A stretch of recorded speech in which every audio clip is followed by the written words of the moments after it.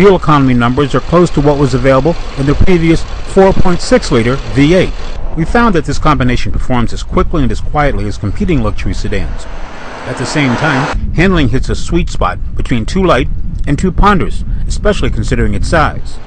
But in this segment, it is as much about luxury and features as it is about performance. In the front seat, drivers and passengers have plenty of stretch-out room and a center console dial that has a short learning curve to access all of the key functions.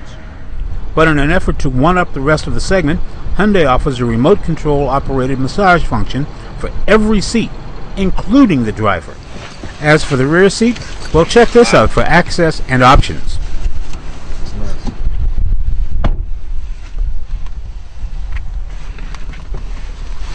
If that isn't enough, then prepare to stretch out and not even bother the person in the seat in front of you.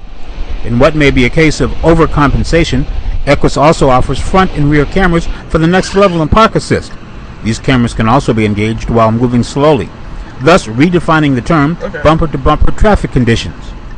What Hyundai appears to have done successfully with the Equus is to reverse engineer the best competitors in the segment and then find ways to take it a step further with technology and creature comfort features. This is Greg Morrison. We want to know what you think, so email us. The address is bumpertobumpertv@cs.com.